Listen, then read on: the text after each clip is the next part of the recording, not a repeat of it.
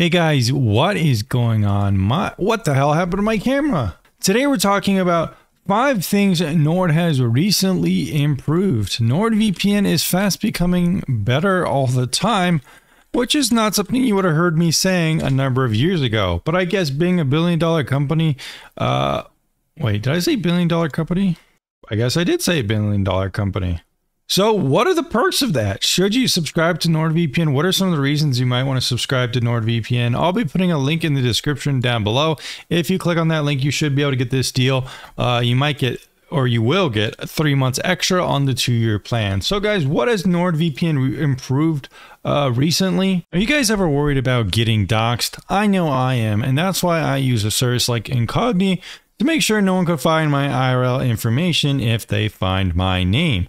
A service like Incogni goes to all the available data brokers out there, like white pages and these different websites. It will tell these websites to remove your information, and it saves you tons of time. Use my link in the description down below to get 50% off Incogni, as you see here on this website, to get this deal. This is my top rated data broker removal tool. It's around half the price of competing services like Delete Me, and it has a better interface to boot. So thanks for checking out this one, and let's get back to the video. Well guys, the first thing Nord has improved is they now support up to 10 simultaneous devices, which is much better than the previous number of 6. This was always a complaint with me about NordVPN, is that it just couldn't really compete with some other VPNs when it comes to simultaneous use. This basically means you can connect pretty much every one of your devices to NordVPN, use them at the same time, and having 6 as an arbitrary limit was just too low, especially compared to other VPNs like Surfshark, which actually allow up to an unlimited amount of connections, although you're not really encouraged to share your account.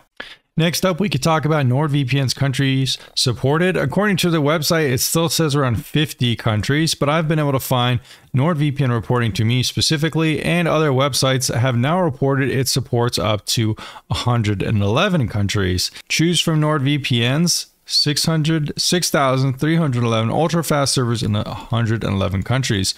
So they've more than doubled the amount of countries supported in a pretty short time, which means that no matter where you are, you're probably going to be able to get really good speeds. This honestly, I think, is the biggest server network from any VPN provider, which is definitely a solid reason to use Nord, considering you're going to get optimal speeds pretty much no matter where you are. Not every VPN has this. A lot of VPNs aren't kind of good for gigabyte connections, but with Nord, it pretty much does max out what I can get with a VPN, and that is pretty cool. Next up, we can talk about NordVPN supporting Apple TV is another improvement they've made. Not every VPN does support Apple TV. In fact, some of my favorite VPNs, including TorGuard, Surfshark, and some other ones, still don't have an Apple TV application. So this is definitely something that sets NordVPN apart from the other options out there, especially since it is my top recommended option if you want to unblock geo restrictions and use it with services like Netflix and so on. This paired with an Apple TV make it a very good combination for unlocking streaming services, so definitely a solid improvement. Next up is passkey support. NordPass does support passkeys now, making it one of the first password managers to officially support it. Now, other password managers like Bitwarden do have it in beta to some extent, but NordPass, I'm kind of surprised they have put as much development into this one as they have.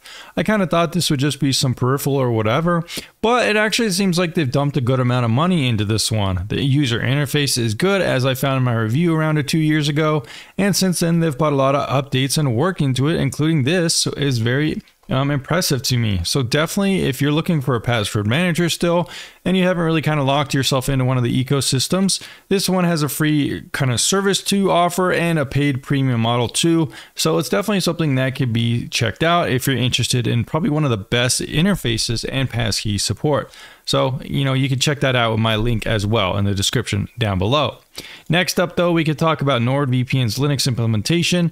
It is open source now. I don't know if it always was, but recently I learned a couple months ago that their Linux CLI is open source.